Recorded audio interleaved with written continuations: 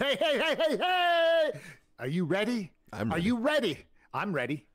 I'm excited. Some say I was born ready. Who said that? I Who can't said remember that? exactly. We'll find somebody to say it today. We promise. We'll find somebody. We'll be right back. This is the Me and Jesse podcast. Get ready. It's time for the Me and Jesse podcast with Mark Pavelich and Jesse Martineau.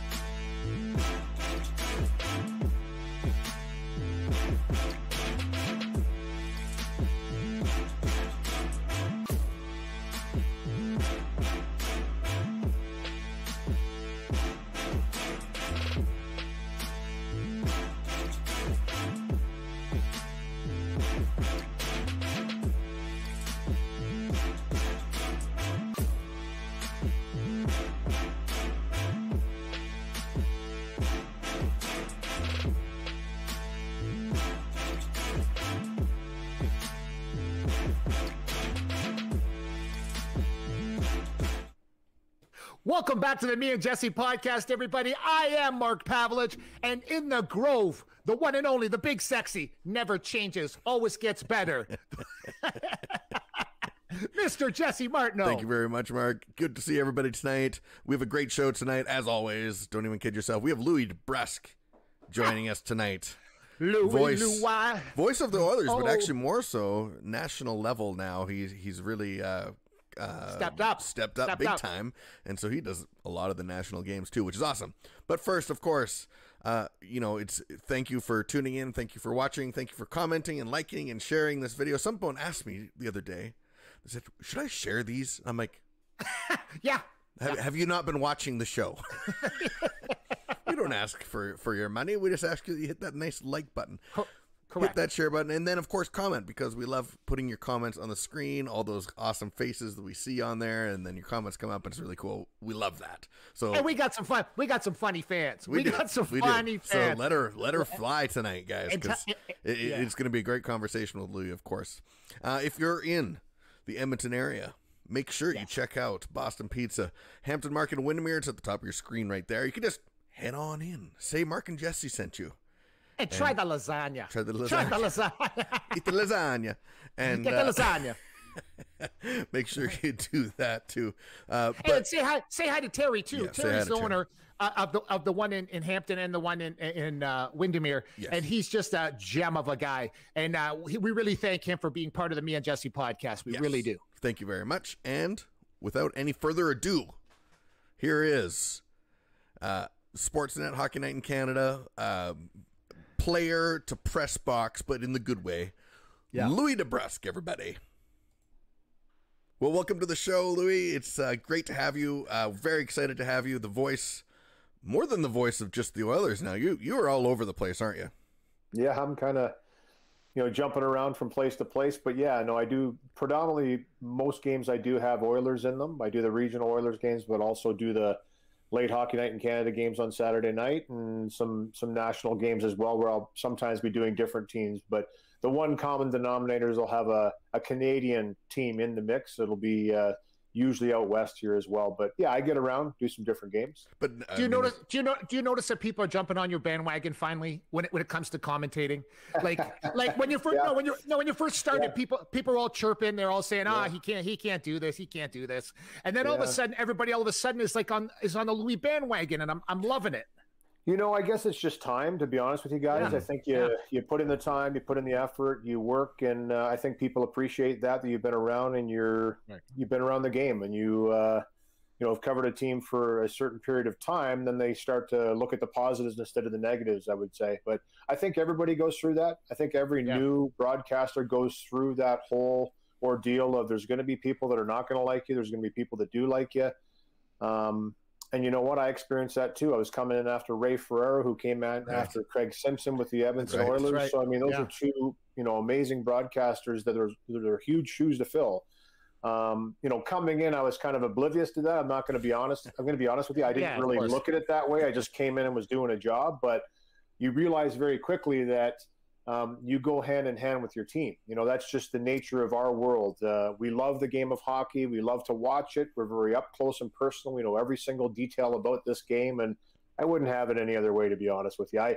I used to take offense to some of the stuff that was said, but now I just kind of look at it and say, hey, I have an opinion. You're entitled to yours as well. Yeah, of course. So your playing career obviously took you all a few different places, but Edmonton, how was your time in Edmonton back then and versus now? I mean, different era, different time frame, but what is it like for you in Edmonton now?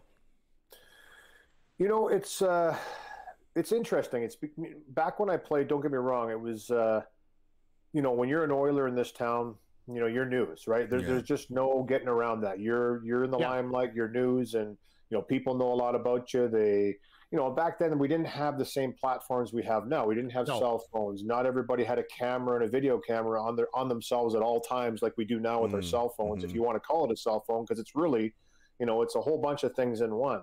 Social media platforms in that regard, we just didn't have that. We didn't have the internet. Computers weren't up and running really until later in my career with Edmonton in the mid-90s, where I got my first computer, and you don't want to know how much I spent for my first computer because it was ridiculous how much a computer cost back then. But I like gaming, just like the kids nowadays like gaming, so I got the computer to game. But, you know, so what I'm saying is you could go out and you get recognized. Don't get me wrong. People would recognize who you were in the certain areas that we would hang out and all that kind of stuff. But it wasn't overwhelming like it is now. I'm sure the players today are just, you know, the amount of attention they get out in the public is probably just extreme. I would imagine it's extreme. And a player like Connor McDavid or Leon Draisaitl, I mean, they go out, they have to probably really monitor where they're going and make sure that they set it up beforehand, because it would just be a little bit overwhelming, I'm assuming, with all the attention they would get. For me, I think I get recognized more now being a commentator, because your face is on the camera all the time, to be honest. And I think people in general just love talking hockey. You know, everybody I bump into, whether it's at the grocery store, the Home Depot, Cabela's, it doesn't matter where I go. You know, people want to stop and talk shop. They want to talk the Oilers. And to be honest with you guys, I'm always willing to talk about the game, because that's what I do for a living. But I've always been that way. And probably why I steered in the direction of broadcasting was it's always something that I love to do. I never ever mind talking about the game. Well, we've met once before, we've met once before, and it's true. Like you answer any question, and it didn't matter. And that's, I think, what people really are appreciating about you, because your character kind of comes through on the camera as well. It comes through on the broadcast. Like, this guy's not gonna, you know, BS us around. He's not gonna, you know, make things. He's gonna tell how it is. Now, in your in the past, you've been vocal about officiating to a certain degree, about, you know, sometimes, especially in the playoffs in the bubble last year, it was all over the place. Let's be honest, it was all over the place. And so, how do you find your role in that broadcast booth able to influence or affect the game itself? I don't truly know if it does have an effect, to be honest with you. I'm sure they do listen, and they hear those comments, and they hear some of the things that we talk about. They're watching like everybody else, but they have an agenda as well. They have a job to do. First and foremost, disclaimer, listen, I know that's not an easy job. I know the game goes really fast, and we have the luxury of looking at replays over 2, 3, 5 times and in slow motion to see what actually happened on the play. So I always do take that into consideration, and I understand that in the speed of in the speed of the game and in the crucial moments when things happen, and I'm down at ice level quite a bit. So I'm down between the benches, and when I'm down there's a lot of times things will happen. And again, I'll have to take a second look just to clarify what I thought I saw. And I would say, you know, 50-50, whether or not I saw it right the first time or wrong the first time. Because sometimes I look at it and say, okay, that's what I thought I saw. And then there's other times I look at it and go, wow, that was not what I thought I saw. So I do have, you know, a little bit, for me, I feel for the officials at times, because some of the things that they have to call, I just feel that they can get some help. And I've always been very vocal in the sense that I think, you know, some people don't want more replays, more video replays in the game. I'm the opposite. I say, you know what, if you're going to make a call, let's get it right. Puck goes over the glass. It's either over the glass directly or it's not directly over the glass. They should be able to go and confirm that with a video replay. It'll take them 10 seconds. 100%. And therefore, nobody's getting a penalty that 100%. Shouldn't have got a penalty. And if somebody should have got a penalty, they're going to get a penalty. What about the coach's challenge part of it now? Because that's something that, you know, even basketball is doing more so. You could even include that in that. That's something, broaden that horizon of what coaches can challenge. So if a coach, and they have, they all have video coaches that are in behind the scenes watching every little minute detail of the game. So when something happens, they can jump right to it. Why can't a coach say, hey, listen, I want to challenge that over the glass penalty you're giving us for delay of game. I don't think it went directly over the glass. I think it was tipped. They watched the video. You know what? You're right, coach. So therefore, you maintain your challenge, and there's no penalty on the play. That's right. If it actually did go over directly, then you know what?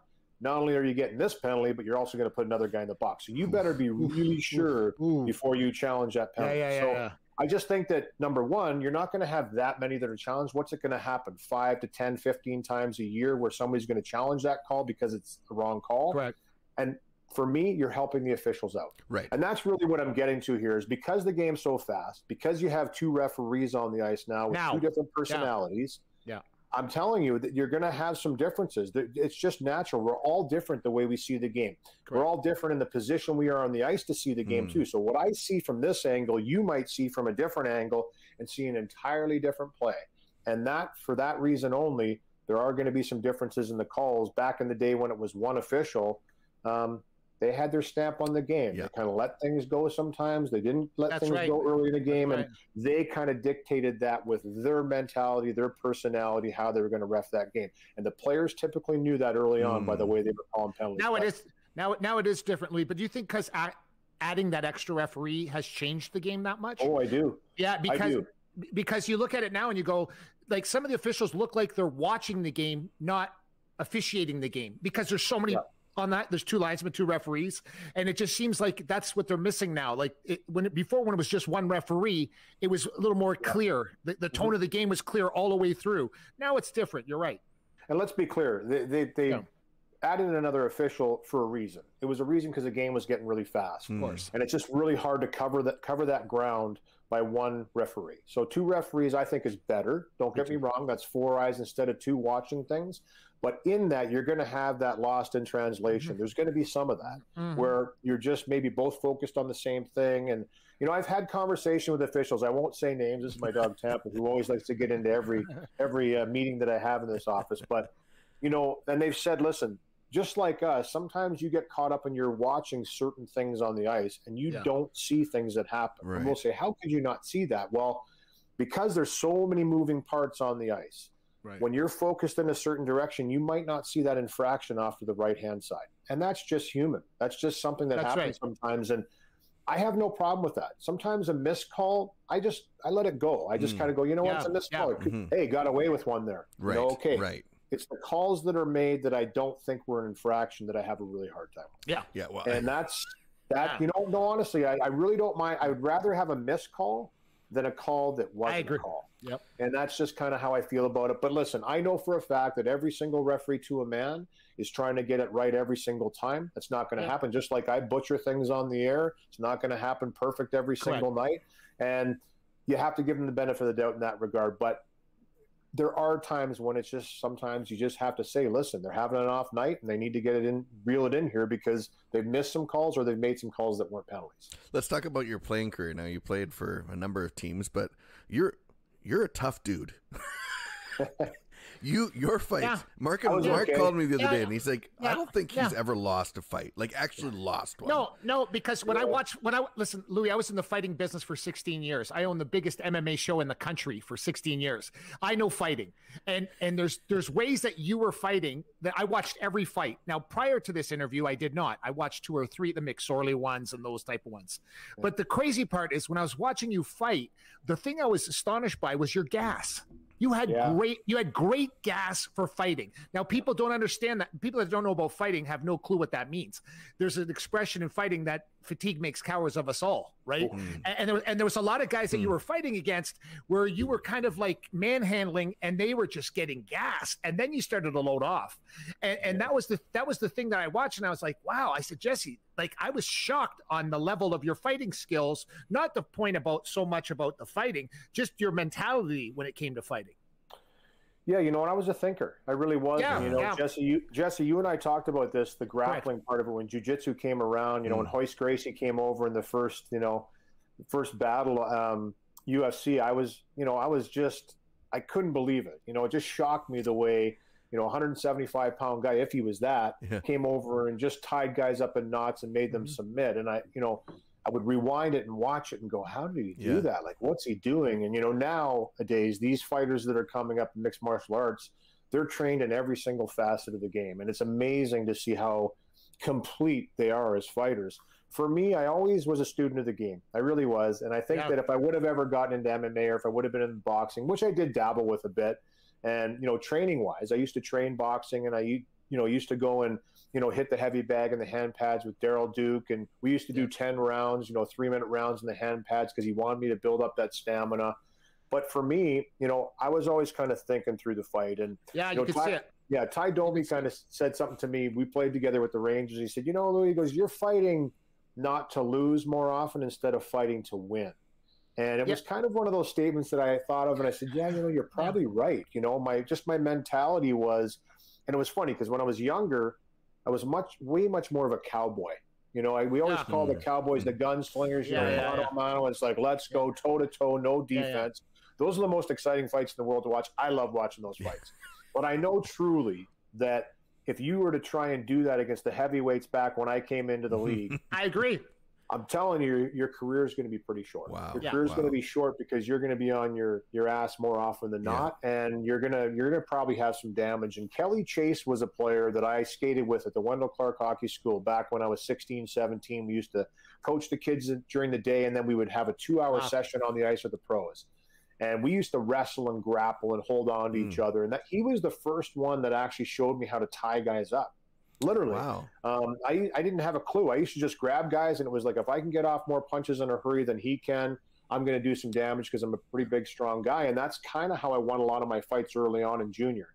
But then he said, if you continue to do that, you're going to get up against the Tony Twists of the world, the big guys that are going to literally, put you into the 15th row. And that's only going to happen a couple of times, and you're not going to like that very much. So I became kind of a student of the game in the sense that I used to know a lot about every fighter, used to know their tendencies, and I would try and use that against them in the sense that I was pretty comfortable with both hands. So if I had to throw lefts against a real strong right-hander, if I could cross-grab a guy, reach over top, all those little things that I'm sure in the MMA world that you know so well, in the hockey world, there's a lot of things you can do to benefit yourself in the fight, turning the body, making sure your left shoulder's forward, protecting your chin with your shoulder, all of that. And I was aware of all that. I used to put a sweater, I used to tie a jersey around a heavy bag, grab onto that heavy bag and throw punches and duck and just learn how not to get hit. Wow. And it was another level. It's another level. No, honest to God, Louie, it was impressive.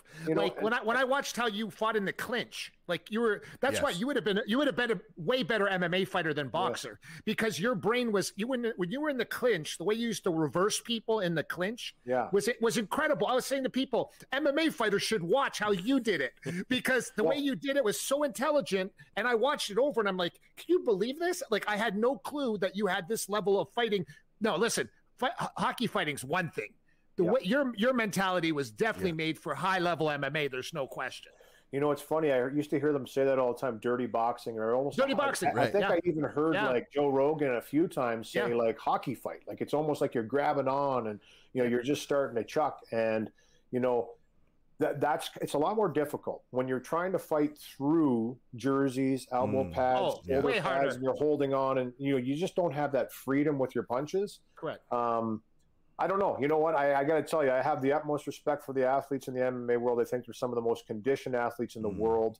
They have a drive and a mental toughness that I don't think people can really relate to unless you've been in some form of the fight game to understand what it takes to get yourself psyched up every time to go out there and fight. We used to do that on a nightly basis, and I used to always say to myself, I think I'd like training for 3-4 months for one fight. Just training for 3-4 months. I mean, just eating your cornflakes in the morning going, I'm fighting this guy in like 60 days. I can't wait. Just waiting to get in there and, and then just let it go, right? And even in that situation, you see some guys bonk. They just don't, the pressure, the mental pressure to the body is incredible. There's a real connection there. And the guys that are freer at throwing punches and just being relaxed in that environment typically are the guys that just, as the fight goes on, just continue to flourish in the fight. But I love it. I really do like the fight game. I think it's outstanding. And For me, I was a defensive fighter. I'll say that right away. I was not a guy that was going to go and exchange punches with a guy if I didn't have to. I just didn't make sense to me. Why would I take a shot if I didn't have to? Yeah, of course. And I just in junior I was probably a lot stronger than guys, so I could get away with it more, and I could usually get my arm loose and get punches in. When you get to the NHL, though, the American Hockey League, even, there was some just really tough guys. I mean, there was 3 or 4 guys on every team when I broke into the league, and crazy. Every single guy was mega tough. They really were. Like, I mean, and that's why probably now when I call fights in hockey, I always give both guys the benefit of the doubt, and I always give both guys the credit, because just dropping your gloves, just answering that bell, to me, you're courageous. Well, Louie, I grew up in the neighborhood. In my neighborhood in Windsor, Ontario, I grew up 3 blocks away from Bobby Probert, and then right in Bell River was Ty Domi, and we were on spring break together, and I saw Bobby Probert shit can this kid at a bush party one day before he made it before he made it to the NHL. People did not understand. They thought, oh, he's just some junior tough guy.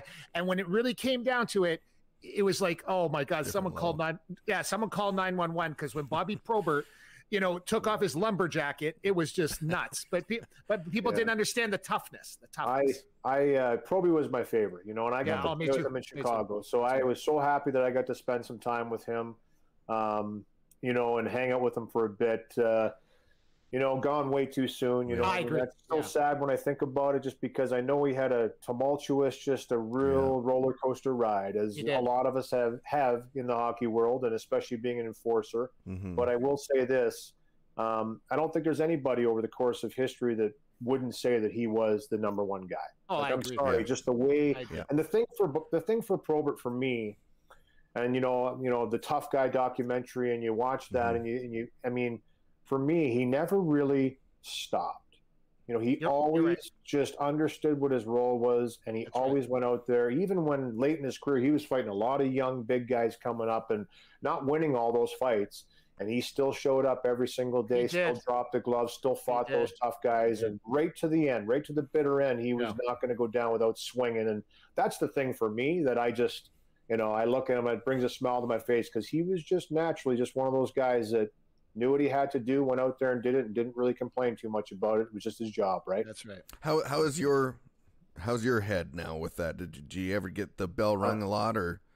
You'll have to ask my wife. She'll probably say that there's certainly some side effects from taking a few shots to the head. And I jokingly joke about this stuff. I know this is not joking matters. This is real serious stuff. It really is. When you're talking about brain injuries, mental health, I mean, this is stuff nowadays that for me, I want nobody to have to feel any of those effects of things like that. I think I'm good, though. Thanks for asking, Jesse. You know what? For me, I took some shots, but like I said, I was a pretty defensive fighter. So although I don't know how many fights I was in my career, it had to be over 150 in the NHL anyway.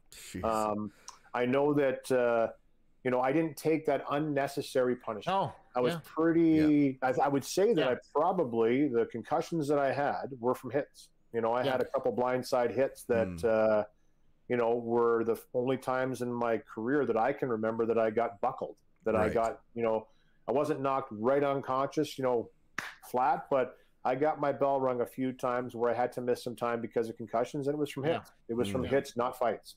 So now with the attempt to change the game in terms of hitting, how do you think that's played out? How do you think that's changed the game in terms of maybe, stick handling that extra move over the blue line now versus where back in the day, Scott Stevens was there? Scott Stevens' forearm, shiver, and elbow were there. That's right. That guy was just he was a headhunter. He really was. But that's how he hit. That's how he hit back then. So when I look at it, we can't say. It wasn't even a penalty. Some of the stuff you see today is like, but I'll tell you this, Jesse, I think it's been great for the game. I really do. And I know that when it first started to happen, there's always that resistance to pull back and say, I don't want to take that old school out of the game. The kids are just too skilled now, though. They're too skilled, too fast. The speed of the game made them start to enforce those rules. And Brendan Shanahan, or call him whatever you want, he went in and he attacked headshots. And for me, it was an absolute necessary thing to do. 100%. It was a necessary thing to do. And for me, having a kid coming up through the ranks and now playing in the league, I did not want him coming across the line with his head down and getting it taken off like Eric Lindros and Scott Stevens. Yeah. I didn't want to see that happen to him. Too early. So here's the thing. It allows players to handle the puck more, have the confidence to handle that puck, to do it at a high speed, and not have the fear that somebody's going to take that liberty and headshot them. Good, clean hits are still going to hurt you if you hit them hard. You can shoulder to shoulder. We just, recently have seen a couple hits this year where guys have been hit with a good, clean body check. And yes, they get injured from those hits from time to time because they're just solid hits. Still a physical game, but you have to do it within the rule book in order to make it happen. For me, the next one for me is hits from behind, guys. For me, the one that I always will key on when I'm doing games, I don't care who it is that does it, you hit a guy in the numbers, should be called every time number one. I agree. Every time. And if it's a pretty hard hit, I think he should be suspended or fined for it every single time. I just think that's the next one that if George Parros wants to really make a name for himself, that's the one hit that I think they need to eliminate from the game because guys are getting crunched. Now, when you guys go into the boards, though, the turn. I was just going to say that. Because people are doing that on purpose, Louie. Like me too. I agree with you. Get rid of those hits. But what I'm noticing now is defensemen are doing the turn, right? And it's like at the last second, and it's like there's the fine line of that hit when we're going to make that rule for that. It's like, well, okay, but he turtled and twisted. It's a horrible position to put yourself in. Number one, I don't know why you would do that, but I'm of the belief. I agree. I'm of the belief. Why would you ever do that? Number one, we were taught not to turn your back on a hit. That was the way we were. Now I know it's puck protection. So I mean, if a guy has a puck on a stick, which he has to have in order to hit him, and he's trying to make that move, this is what it is for me, though. And I'll tell you this right now, and any player will back this up that's played the game at any level, almost. When you have the ability to minimize. And that's why they use that word when they describe the hit. Minimize. Because I can tell you this right now. I hit a lot of guys where I could have minimized, but I didn't. Okay? Yeah. And I also had guys in positions where I did minimize. You have that control as the hitter. It's the responsibility of the hitter. Now, I will say this. At that last second, if a guy makes a sharp move, there's nothing that hitter can do. There's nothing that hitter can do once he's fully committed to the hit. But if you have even 2-3 feet, and you see a guy change position and you just decide to continue to blow through there as aggressively as possible, that's on you, the hitter. And that's what I'm saying. You can minimize. And that's all that they want to see is the fact that you tried not to totally destroy a guy. But, again, teach kids to take the hit, not to turn from the hit. It still has to be part of the education. The thing that I don't like, though, is when a guy goes in and like 5-6 feet away, the numbers are there, and they continue to hit. That's different. To me, that is a no-brainer for me. That's a no-brainer for me. Penalty and most likely a suspension. I think you need to start buckling down on that. Yeah, no, 100%. Absolutely. I mean, they used to kick you out of the game for high sticking and making someone bleed. So this is like something that could end someone's life, essentially.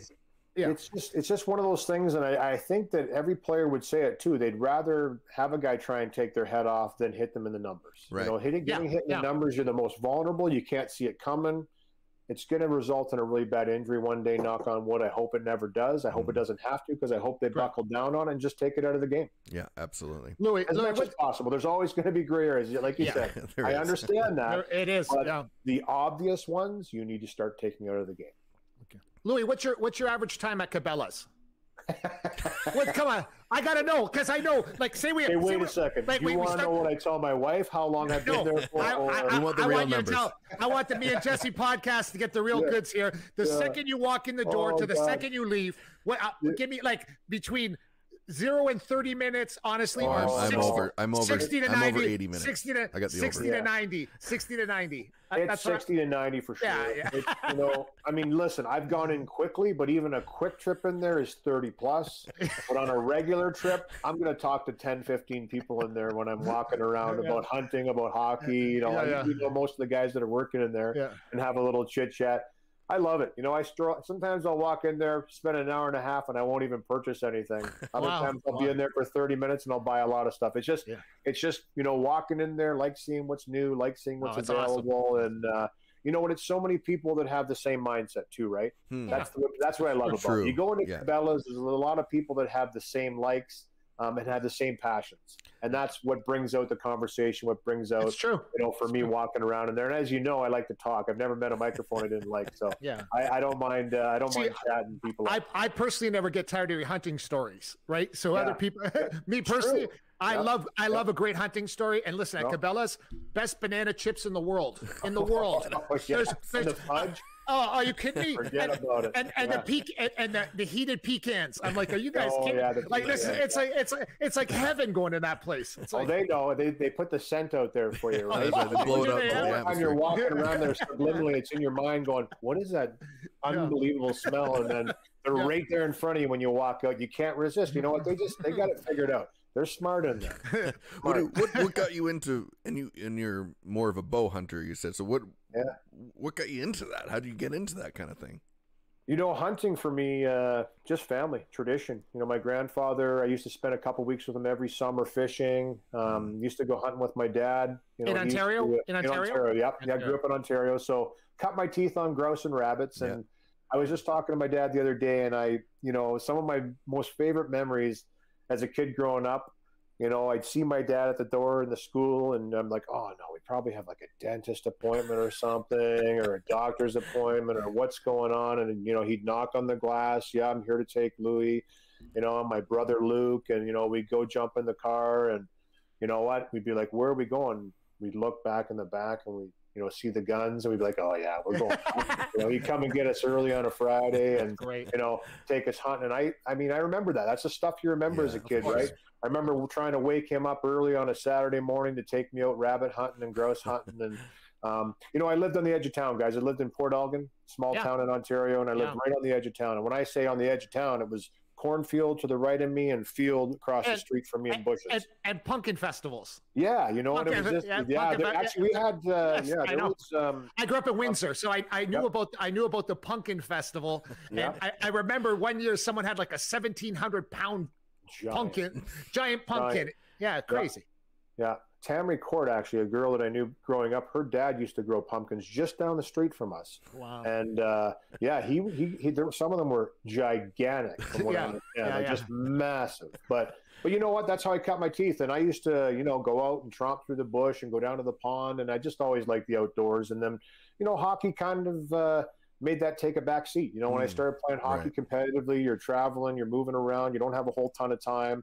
And, it kind of went on the back burner. But when I came out here and met my now wife, her dad was a really avid outdoorsman. Art Miles is his name, and no longer with us. He was an amazing man, but he got the juices flowing again. Wow. He kind of reintroduced me to the world of hunting. And I kept driving by this archery store on the way out to Wadman. We go out in the warm water discharge in Wadman Lake, which is just west of Edmonton here. And during the season when I was playing with Edmonton, Brian Marshman, Scott Thorpe, and myself, we would grab the fishing rods, we'd shoot out, and we'd fish for a couple hours because there was always water running there from the power plant. Yeah, that's right. And you know what? It just gave us a little bit of an outlet to go out and, fish for a little bit for a couple hours, turn the mind off and come back. And I kept seeing this archery store, and I just drove in there one day, and Jim Johnson was the guy's name that sold me my first bow at Trophy Book Archery. And you know what? He owns his own store now in Calgary, and there's a second store here in Edmonton, awesome. Jimbo's Archery. But you know what? Couldn't have had a better guy introduce me to archery, to be honest with you. He took his time. I was the only guy in there. He let me shoot a bunch of bows, and once I shot one and got into it, that was it. I really never looked back. I just to be honest, it's like fly fishing for me too. Yeah. I love bait casting. I love spin casting. I like deep sea fishing. I love fly fishing. I think it's just incredible to be able to tie your own flies and catch fish on that. It's a little more intimate. It's just one of those things that you're really into it. And I find archery to be the same. It's difficult. It's humbling.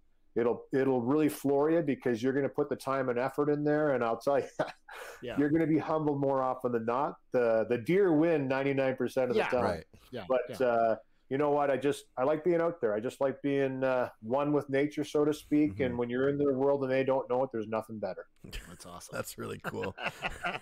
Now, your son is in the NHL, and I mean, I think it went national news when he scored his first goal. And then I thought the great part was when you interviewed him on the ice. Tell us. I mean, obviously that would be a dream for most Canadian fathers. But what was that like for you in that moment? Yeah. You know what? It was truly special. Both occasions. You know what? His first goal, for us to be there as a family and see it. I mean, the script couldn't be written any better. It really couldn't have. It was awesome. This game's given me a lot. I got to tell you guys, it's been remarkable to me and my family, and to see him come up and score that first goal in his first game with the Bruins, but the tears came out. I was just so overwhelmed because I understand how difficult it is to make it. I understand how things have to go right. You have to make good on your opportunities. You have to be lucky. You have to put the work in to get there. And not that was, that was just the start. And I knew that, but it was a pretty wicked start. For me, it was pretty awesome. And then to interview him, that came about. And it was just, I didn't expect him to chirp me right out of the gate. I kind of said, "Hey, kid, what's up? You're back in Edmonton." He's like, "Yeah, you know what? He chirped me about my hair. He chirped me about stories." So I went in there trying to be the pro. And that's kind of the thing, too. I know that people watch, and I try and play the professional when I'm calling Jake's games and the Bruins. I always try and keep it down the middle. Every once in a while, I'll catch myself watching them at real close range. And that's a special thing for me, too, to be able to be down there at ice level and watch my kid right up against the ice. I mean, not too many people get a chance to do that. I know Dave Lowry's on the Winnipeg Jets bench this year, and he gets to see Adam all the time. Adam was remarkable to my son Jake and Swift Current when he was a young man. Always have time for Adam Lowry. But, to me, two of the things that I'll never forget in my life, two of the things that are the most special things in my life, being able to do that with my son. Wow. Yeah. So if you were on a hunting trip, Louie, like a hunting trip, and you could pick 4 people to come with you, living or dead, which 4 people would you pick to go on that hunting trip? And the hunting trip would last about 2 to 3 days. So who would you be out there with? It's pretty easy. That's an easy answer for me. It would be my grandfather, my dad, my son. Oh, fantastic. Yeah. There you go. Yeah. To have us all together, doing something. I actually got to go hunt with Jake this year. And that's one thing, I didn't, he was such a busy young man growing up with his hockey, and my daughter was busy with her sports too. And I did introduce him to archery. They both can shoot a bow really well. But, the hunting aspect of it is something that you have to learn at an early age, I think, to kind of really have that passion. You can pick it up later, and I'm hoping maybe one of them does. Yeah. But I got to go out duck and goose hunting with my son Jake during this whole pandemic. And at the end of it, when it opened up in the fall, we went with a good friend of mine, Darnie Kisslinger. And, it was awesome. That's just a great way to cut your teeth. Yeah. And there's action, there's birds coming in, the calling, having them land in the decoys. And our shots were awful, by the way. We were not very good, but it didn't matter. Just spending that time. And I think that's really what it is for hunting. So when you ask me that question, I got to hunt with my grandfather up at the Blair Hunt Club, which is up by Huntsville. And I know it is. Yeah, I know it is. It's been in my family's name for, 70 years. My dad's been going up there now for, I'll bet he's been going up there for 50, 60 years. My grandfather, I got to hunt with him, I think, when he was 83 years old. I went up there in one of the lockouts and hunted moose in October. And to be, he could have walked me in the bush at that time. He was just one of those old school guys, never drove a car in his life, never had a license, walked everywhere. Never complained. Never complained. Could do anything, was handy in any regard. If something needed to be fixed, he didn't hire somebody to do it. He just did it. And, you know what? That would be the ultimate foursome to go hunting with right there, I think. That's awesome. Well, Lee, I mean, obviously, you probably have a million stories, and anyone that's talked to you knows that if you talk to Louie, you're going to get some genuine conversation out of him, because that's just who you are. And I think that people watching, and again, we've had some amazing guests on the show, but I think the one common denominator that we try to get is people with the character like yourself. Character. And that's why it's been so successful, our show, because we're not like, people say all the time, like, Mark, you could get this guy, I'm like, yeah. Could you imagine talking to some people? I don't want to say who they are, because I don't want to get in trouble on our own show, but could you, like, this is a 45-minute or hour-long interview. Who could carry that through like that? You know what I mean? Like, there's only certain guests that can do that. What is it that, you hate to say, but sometimes we hear about the bad apples in athletes in professional sports. And what was it that you decided, hey, I'm going to take the time to talk to people? In what regard, Jesse? Sorry. Well, sometimes there's people that, don't have time for the fans, don't have time to sign an autograph, don't have time to talk or spend time. I just think, to be honest with you, I've always been grateful for the opportunity, and There was a time, I got to be honest with you. There was a time that it was almost embarrassing when people would ask for my autograph. I just had that. Honestly, I just, they would come out and I would be like, just that confidence of, when you're a tough guy, you're not playing much. Sometimes you're a healthy scratch. I was a healthy scratch for like 50 games one year. You start to lose your confidence in that regard. Of course. But I honestly, have always kind of felt I could always give somebody some time. I know these people are there for a reason. They're there because they're passionate fans and they want to be there and they're supporting us.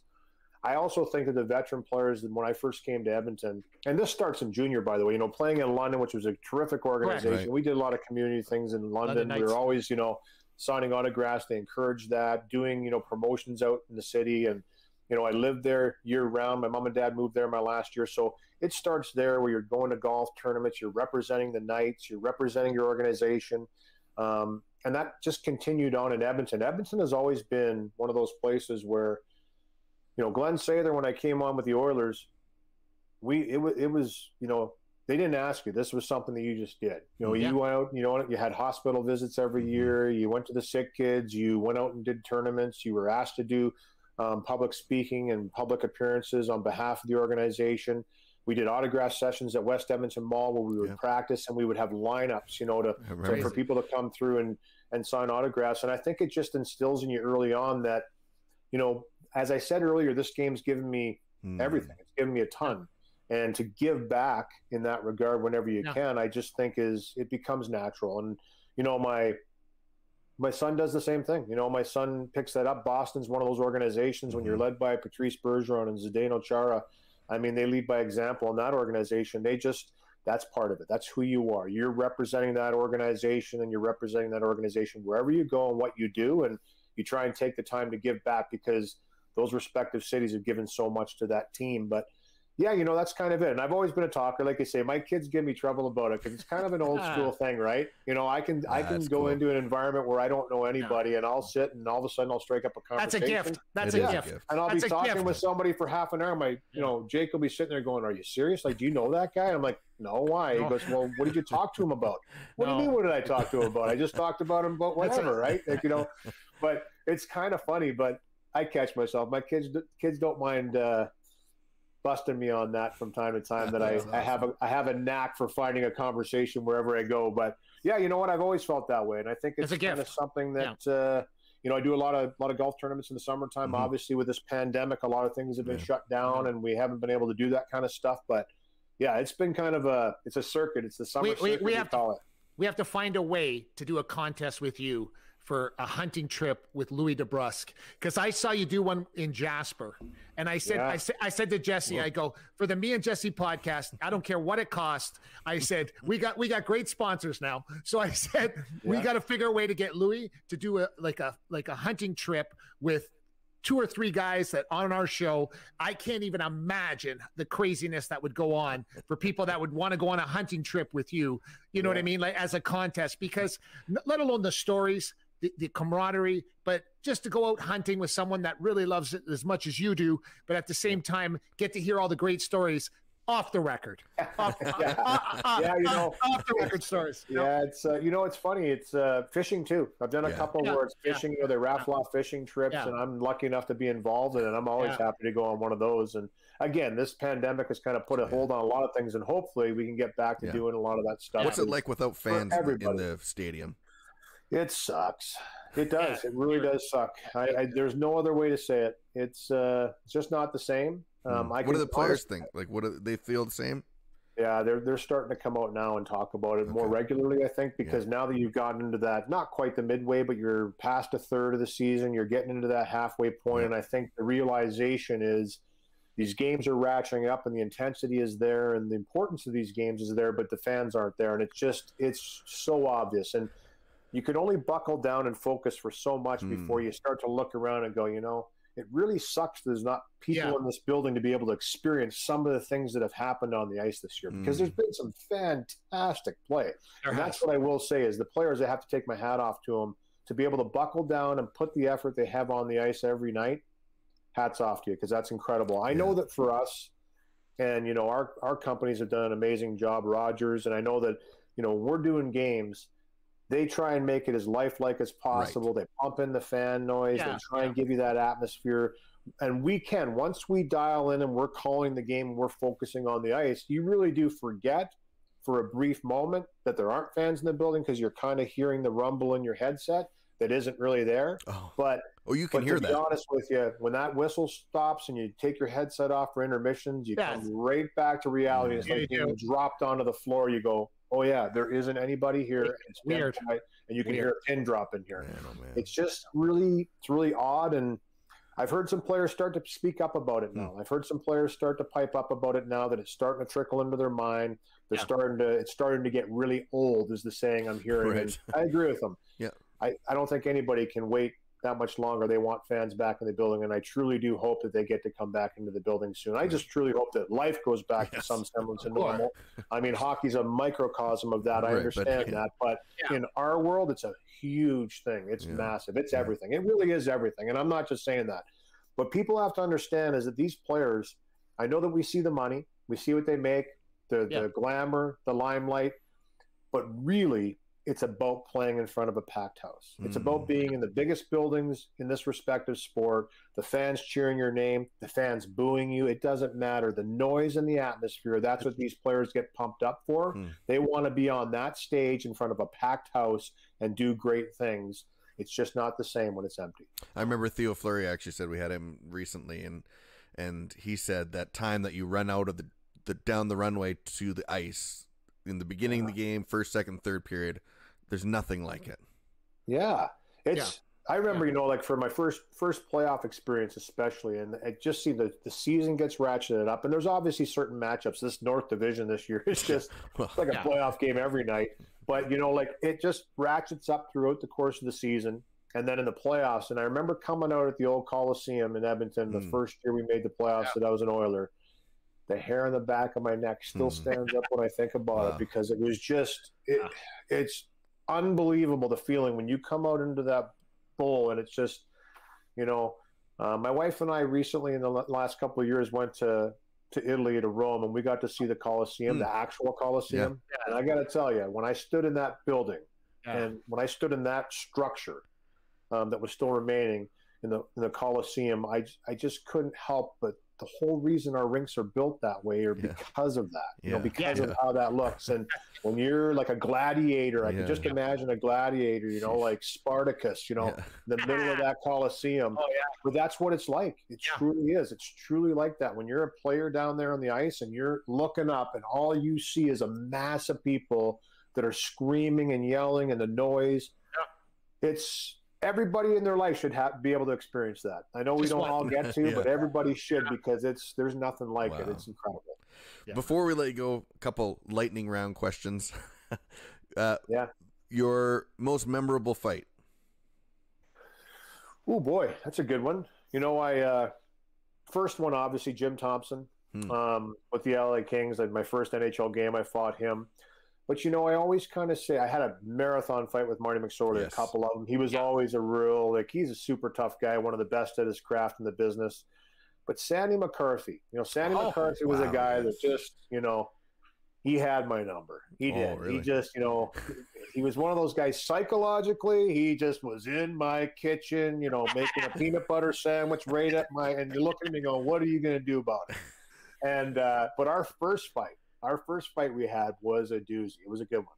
And it was kind of not that much defense. It was switching hands. We both got bloodied, and we both went to the penalty box. And I remember looking over going, this guy's tough. Like this guy, because I kind of gave him as good as I had, and he came back, and we both were marked up. And that was my favorite fight, because I don't know if there was even a winner in the fight. It was just two guys that didn't really know each other and just went at it. It was an exhibition game in Calgary. Oh, boy. And I just remember instant respect for McCarthy after that fight, because I didn't know how tough he was. I knew I'd heard a lot of talk about him coming up the ranks, but when we went at it, and listen, he ran through the league for the next few years. He was, in my opinion, he was top 3-4 for sure. Yep. Best player that you played with? Oh, geez, I know. Well, I played with Jeremy Roenick in Phoenix, Keith Kachuk in Phoenix were Keith Tkachuk, a 50-goal scorer, 200 penalty minute man. So he kind of was up my alley that way. Just that he did a little bit of everything. Both of his boys are exactly the same way. Truculent, as Brian Burke would say. No question about that. Truculent. Those guys are just remarkable players. But I'd probably say those guys, I never got to play with Gretz. Obviously he came afterwards. He was my owner for a bit when I was in Phoenix. So I guess I got to skate with him, and it's funny. So this is a kind of a funny story. So Wayne comes in with the buyers group. They're buying the Phoenix Coyotes. They take over the team. And he's kind of hanging around, and we're like, is he going to come back and play? Because this is relatively fairly recent after he retired. So we're like, you know what? The great one might come out of retirement just to get this franchise going. I'm thinking that'd be amazing to play with Wayne. But so he started skating and practices with us. But the night before his first practice, he comes in, and I'm a healthy scratch that night against the team we were playing that night. We're sitting watching the game. He goes, "Hey, Louie," he goes, "I'm coming out for practice tonight. And I told Bob Francis to put me on your line."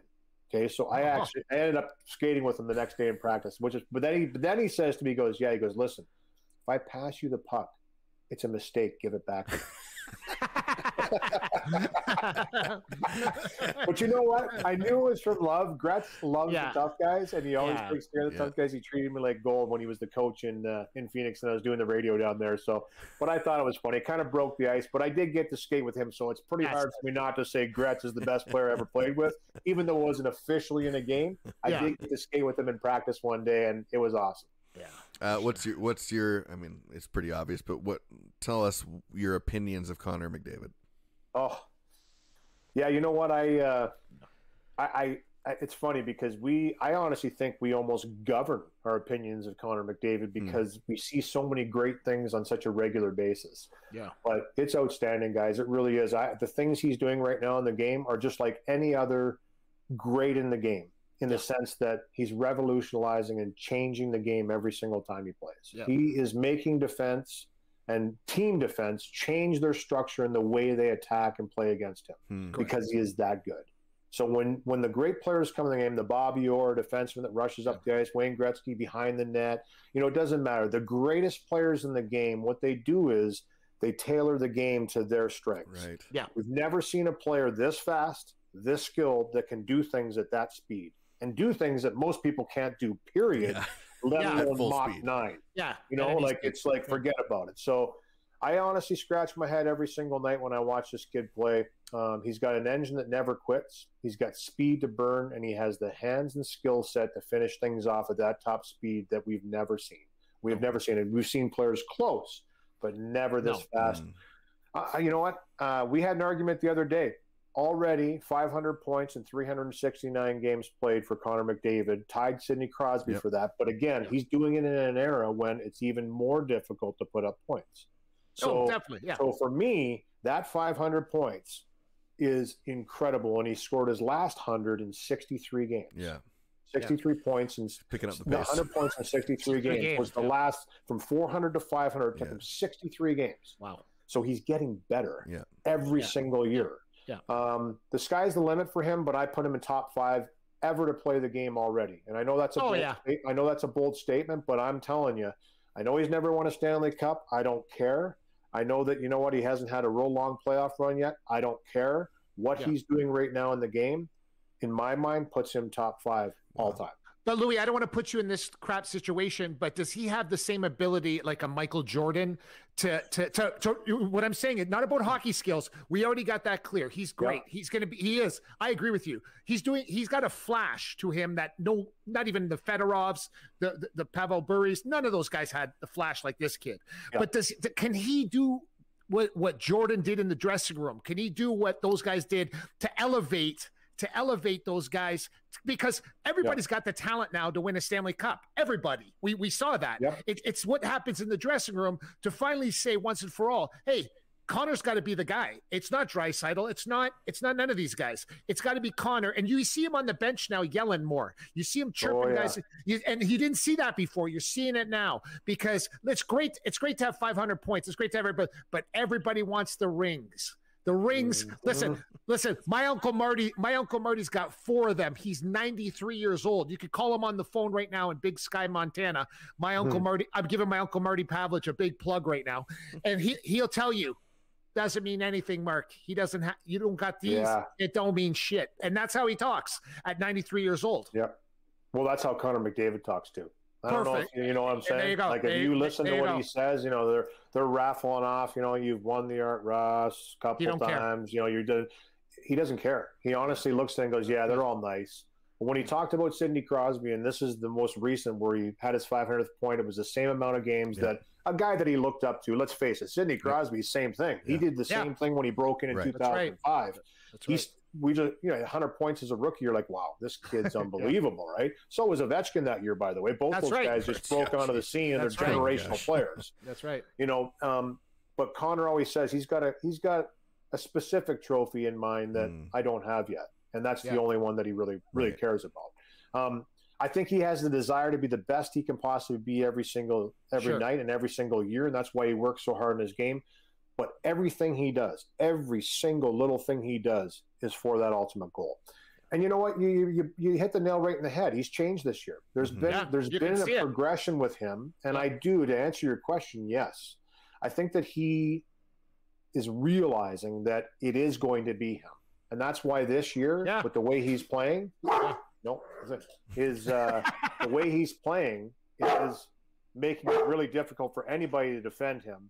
And that's his ultimate goal. He's going to put this team on his back, and he has a pretty good running mate in Leon Draisaitl. But yes, I do think he has that mentality. The generational players in the league, they find a way to win a Stanley Cup. That's true. They always do. Yeah. Always do. Even OV, when people thought it was done, they find a way to win a Stanley Cup. Well, Louie, how much more can we say about you? You're a great guy. We love hearing you on TV.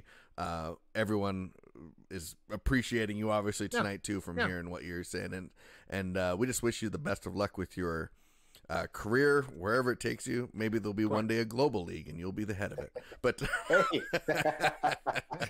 no, I don't know about that, but well, thanks, they say, guys. You know, they say character. Appreciate it. They say people always bug us and say, how do you pick your guests? And we say we do pick our guests. Our guests don't pick us. We pick you because you're our draft choice, because people don't understand. We cannot do hour-long interviews with people. People say all the time, hey, Mark, get this guy from the NFL. I'm like, could you imagine being with him? And I love him. I love the guy. You know, I have a lot of guys in the NFL that message me all the time, and I'm like, you imagine an hour-long conversation with this guy from the NFL? Oh, it would be torture. Questions. Well, this went by pretty quick, actually. So correct. Glad that we can fill some time for you. You lived up. Thanks for having me, guys. You lived up to the billing, Louie. You really did. Thanks so much for joining us, and we hope to chat again one day.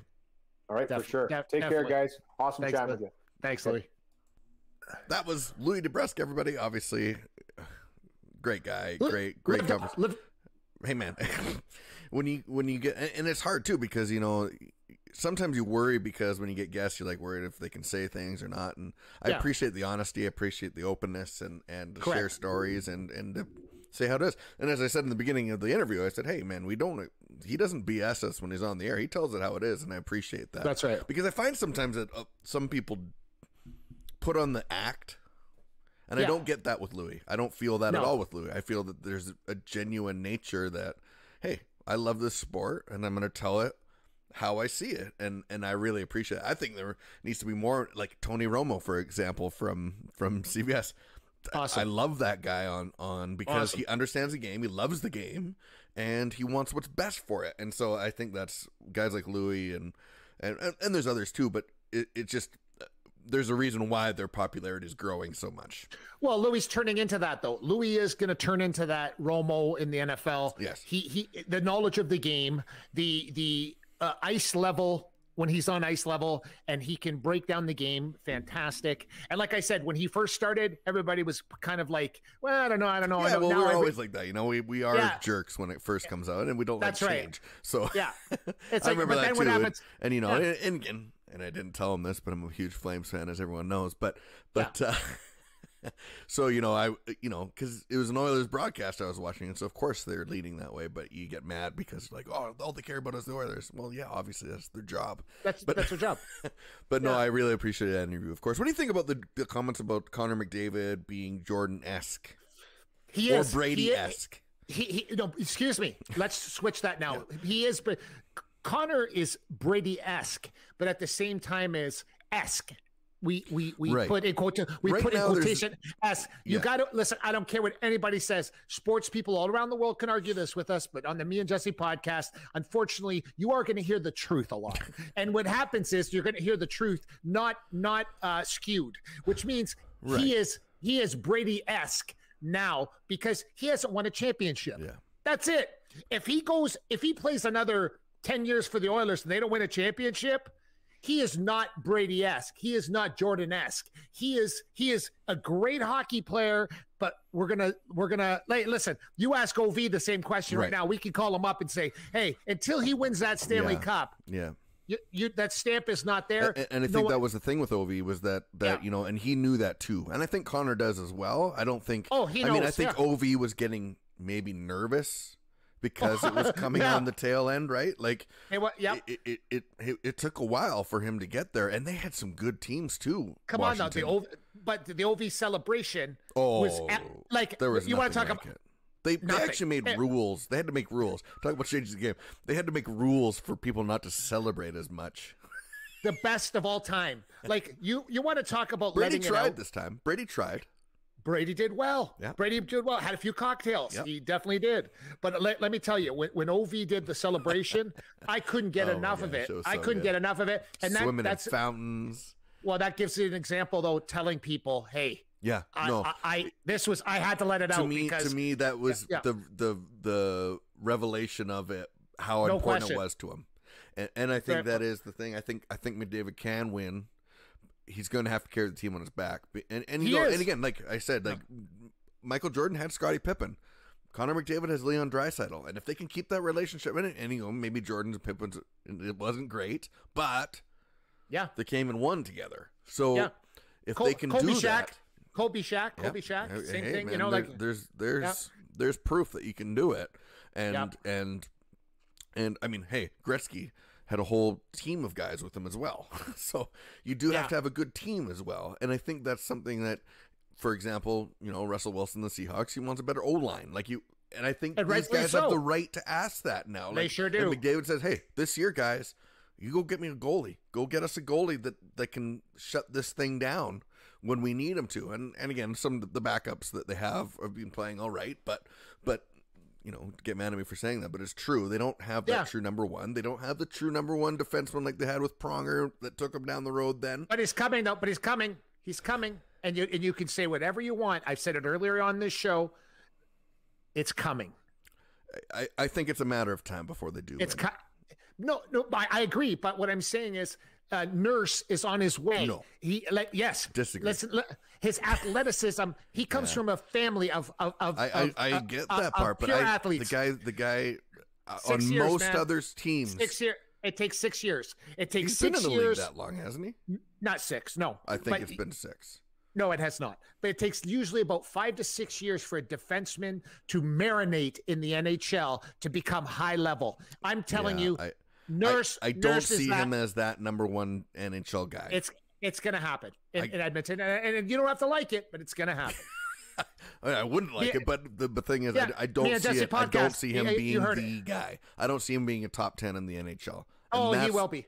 And that's what the Oilers need is a top 10 defenseman. It's starting to come. It's starting to come now. He's playing 32 minutes a game, 34 He's always minutes a game. had logged minutes because they have to rely on him. Yeah, but that's a thing now. When you want to play those minutes, though, you got to start marinating. He's getting into that year now where it's like, oh, it's coming now. He's starting to make smarter decisions. Doesn't have to make things that complex. Listen, I'm not going to jump on someone's bandwagon if they don't deserve it. I'm jumping on the bandwagon because this Nurse kid, he legitimately can be that his IQ has risen. I think the jury's out. Well, jury's out still. Jury's out. But again, that's part of hockey. It is. You could have all the skill in the world and not do it and not win. And that is the reality of it. Can you imagine Connor McDavid being the greatest already top 5 player ever to play the game, never winning the big trophy? It could happen. It absolutely 100% could happen. It's happened to many people, and unfortunately, that's how it is. It is one of the toughest trophies to win in sports, and so it's going to be interesting to see. I mean, already they're doing all right. So you think, hey, maybe he's changed his tune. Maybe he has started to realize, hey, I got to lead. It's one thing, because I think when you're growing up and when you can score 42 goals a game when you're a kid, it doesn't matter, right? It doesn't matter. It relies on you. Now it relies on a team, and you have to be the one not only to play the best, but to be able to carry the best. And that's where I look at guys that were able to do that throughout their career, and Ovi. Yeah. Again, was able to do that. Although he didn't win. Gretzky obviously was capable of doing that to some degree. And then the guys like Jordan and Brady, obviously, as well, that can put it on their back and carry her home, demanding things. And hey, if Connor McDavid has to be all his players call him a jerk, fine, so be it. At least you win. Yeah, like that's Jordan. I think the guy's going back. He's like, yeah, he was a jerk, but we won 6 championships. So watch a documentary. Watch the documentary. I implore everybody to watch that documentary on Netflix, the Jordan documentary, and you'll see there's some really strange moments in that documentary when he's talking about winning and how he tried to will his players to win, and he literally breaks out in tears because he was so frustrated. That's the difference between here and here. Yeah, that's and it can be something and nothing to do with on the field or on the court or on the ice. That's right. There's a big part of that mentality, and then that's why they have sports psychologists now. That's why they spend millions of dollars talking about that stuff now, because they know how much the brain plays into this thing. They sure do. And another thing too that to me, where McDavid is lacking is that leadership thing, where I feel that Crosby, when he came into the league at 18, already had it. He did. That he was trained to be a leader rather than just the best player in the game. And I think McDavid's learning that, and we'll see if he can pick it up and actually run. He needs to. He has to. He has to. If he doesn't, then Leon does. Leon doesn't have it. He doesn't have that mentality. I think right now he's further he's further ahead than McDavid is in that department. But don't forget, where he came from, he had no choice. He came from Germany, right? That's a good point, though, because he was the guy to be the guy. He was the one guy that came. Right? And so you have to not only be the best player on the ice, you have to teach them, you have to carry them, you have to. That's right. And so you, by osmosis, you learn that process. Whereas McDavid was just always the best, and it never. Because they just put him on the ice for half the time. Well, the German team, when they were playing in the juniors, guess who they had? Zoom in every 5 minutes. But Draisaitl didn't have a problem doing that because that was inbred in him. Yeah. But the one that has to do it in this team has to be McDavid. If he doesn't do it, they won't win. They won't. Well, everybody, you can, as always, like, comment, and share on this. Make sure you share it. Make sure you check out Boston Pizza, Hampton Market, and Windermere. Say hi to Terry for us, and it'll be awesome one way when we're in there. We can do a show and get the lasagna and and check out Jesse Martineau on all social media at Jesse Martineau. It's been flashing on the screen a few times tonight. I highly recommend it. Thanks so much for all the comments and everything tonight too. It just makes everything so much more interactive, and that's what we love. We love the interaction. We do. Thank you so much, Louie, for joining us. Awesome interview. And you know who's on the show next week? Who? Do you remember? No. It's a surprise. It's a surprise. Tune in. It's a surprise. It's a surprise. It's on the screen right now. We will see you, everybody. Thanks, Mark. This has been the Me and Jesse podcast, the most exciting 60 minutes you spent on Facebook and YouTube plus this week. Plus 60 plus. Thanks, everybody. We'll see you next time. Thanks for watching the Me and Jesse podcast. Follow us at facebook.com/Me and Jesse.